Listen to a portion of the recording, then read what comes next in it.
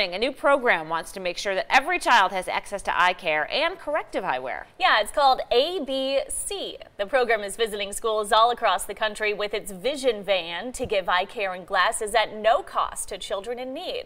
Corrected vision has been proven to help students become twice as successful in school.